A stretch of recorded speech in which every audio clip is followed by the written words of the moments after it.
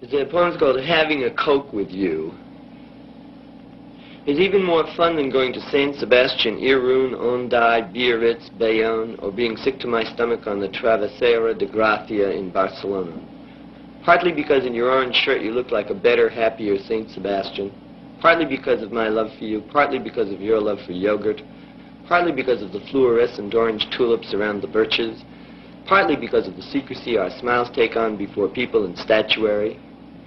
It is hard to believe when I'm with you that there can be anything as still, as solemn, as unpleasantly definitive as statuary, when right in front of it, in the warm New York 4 o'clock light.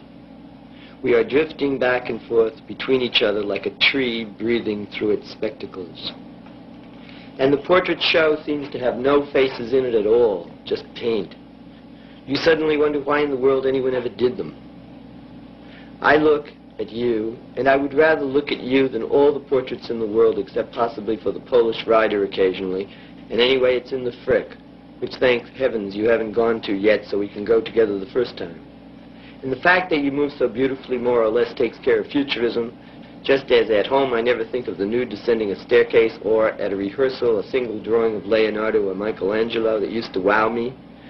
And what good does all the research of the Impressionists do them, when they never got the right person to stand near the tree when the sun sank?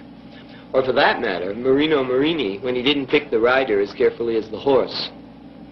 It seems they were all cheated of some marvelous experience, which is not going to go wasted on me, which is why I'm telling you about it.